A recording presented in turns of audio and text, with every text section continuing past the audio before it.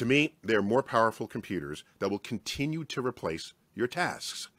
And this thing with it, the chat bot and the writing, its ability to write, let it write things that nobody wanted to write, like instruction manuals, or let it write an instruction manual. Nobody wants to write those things, or tour guides, okay? That all the things that were never signed by authors, let the thing write those.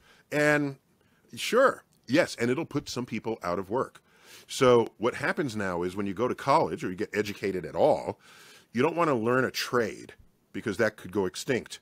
You know, you don't want to learn how to make horse-drawn buggies because that could go extinct. What you want to do is learn how to think, how to put together new information into new ideas so that you can always be out ahead and have value to an employer. And so education is going to have to respond to this. They don't tell you this, but a computer flies your airplane. The pilot's in there basically for show. The computer flies the airplane, especially the old ones, no, but the modern ones, it's flown by a computer, basically on practically all elements of it. Okay? Are you saying, oh, it's taking away my humanity? No, it's making the plane safer. Don't you want that? Okay. So, by the way, the movie Airport, that one of the early disaster movies, I think it was 1970. I recently saw that and I said, oh my gosh, you took a look inside the cockpit. There were 4 people in the cockpit. There's the pilot, the co-pilot, the navigator, this. It's like, oh my gosh. And so yes, times have changed. A computer beat us at chess. And that was long ago. A computer beat the best chess player. A computer beat us at Jeopardy. Talk about the human culture losing to a computer. So the world didn't come to an end when that happened. That is, people didn't react emotionally when that happened. But all of a sudden, you say, write me an essay on the Etruscans, and out comes an essay that's basically perfect, and people freak out.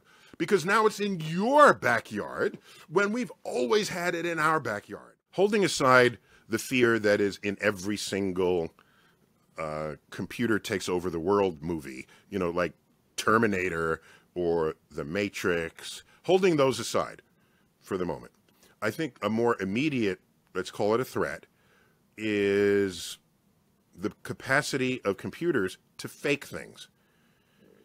To fake your voice, your face, create a 3-dimensional version of you based on just a few photographs. All right? We've already had this happen from what I've read, where they sample the voice of a loved one of yours, and then that loved one calls you, it's all fake now, calls you and say, oh, I'm touring Istanbul and I lost my credit card. Can I use your credit card while I'm here? And I'll pay you back when I get home. And you recognize the voice, you recognize everything about it. It might have even been a video call. And then you give them your credit card and bada bing, AI just stole your credit card. Suppose there are 2 countries that are already not getting along, all right? And then you fake an announcement of the leader of one of those countries that they're going to invade this afternoon. And the other country then reacts to this, and then it completes complete deadly chaos, even though neither leader said what the deep fake claimed it did. So we already have the problem of misinformation, disinformation, people believing they're experts because they spend a few minutes reading a Google page, and then they override the actual opinion of an actual expert.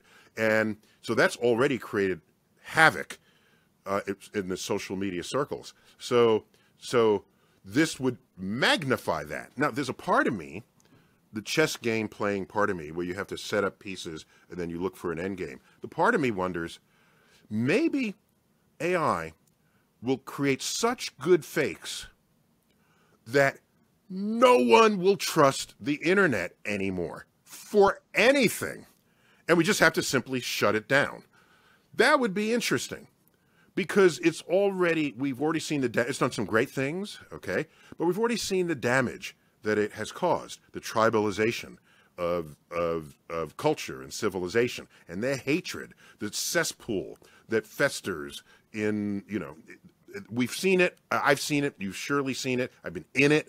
So maybe it's the final nail of a coffin in the internet. 30 years, it was a good run, from the early 90s to the early 20s and 2020s. Now it's time for the next thing. That could be the greatest gift of AI to the internet, that it shuts down the internet, that the internet gets a vote of no confidence from us.